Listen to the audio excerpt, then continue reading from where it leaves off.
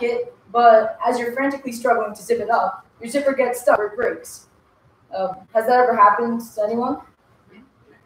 Well, what if I told you my peers and I have invented the first hooking magnetic zipper that can come together in seconds and keep you dry from the rain? So those are the photos. And so our need statement was, zippers get stuck and they get caught. So how can we not only just put something on a zipper, but actually invent a whole new zipper? Our initial idea was just a barrier, like some kind of flexible material, like rubber, that prevented like fabric around the zipper to get like eaten by the teeth on the zipper. But then we decided to get rid of that idea because there are like other ways that a zipper could break. For example, if a tooth falls, I have to replace the entire zipper. Yeah.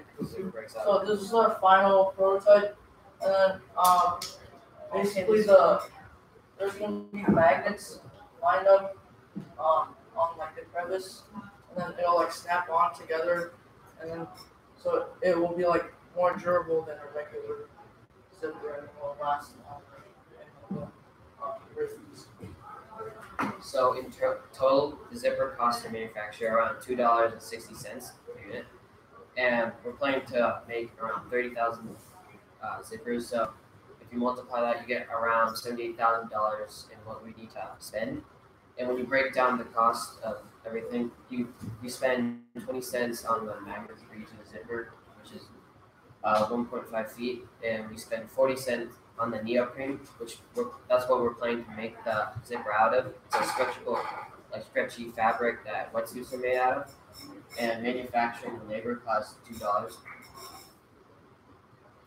So how much would be would the Mag3Tech be put like replacing, so would the zipper replacement be put on clothing or not? So we would actually manufacture it and sell it to companies, and they would put it on their product, and so they can put it on any appliances or clothing that they want. And over here. Alright, so for the pricing of it, we would sell it for about $3.60, and that's $1 profit off each unit. And if we sold all 30,000 units, we would make 1,000, like total net and we would get 30,000 for the net profit. So we are proposing $200,000. Do you have any intellectual property IP on this, patent or? Oh, so we are currently we're at the starting blocks of a patent. So we haven't totally looked into it, but that's hopefully what someone would go to a patent. Do you envision this replacing all zippers, or are there some articles of clothing that this is better suited for? Well, we would like to start out in like jackets and hopefully expand.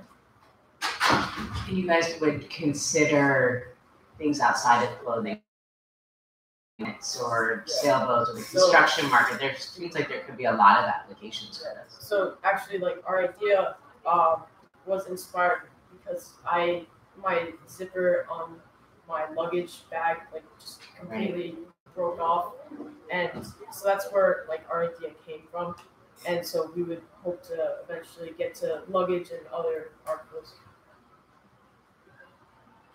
How would you get to those customers? Like, so the customers are the manufacturers of other things. So you're going to integrate your product. So it's really a B2B play at this point. Yeah.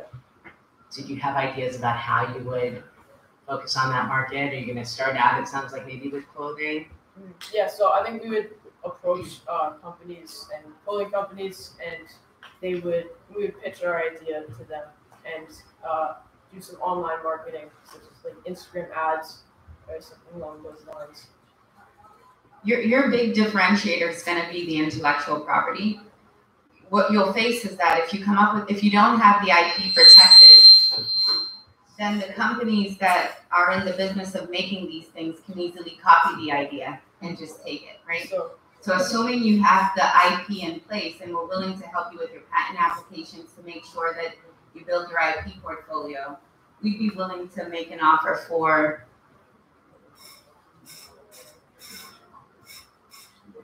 $200,000 for 40% of your company.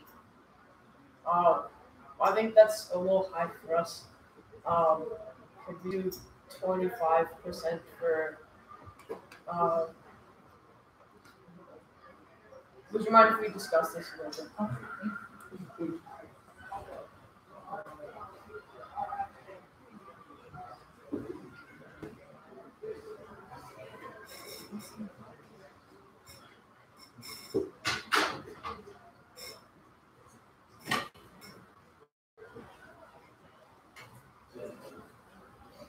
Could we do 25% for 150?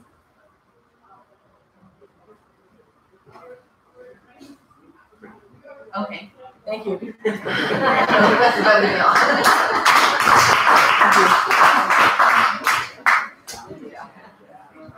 job.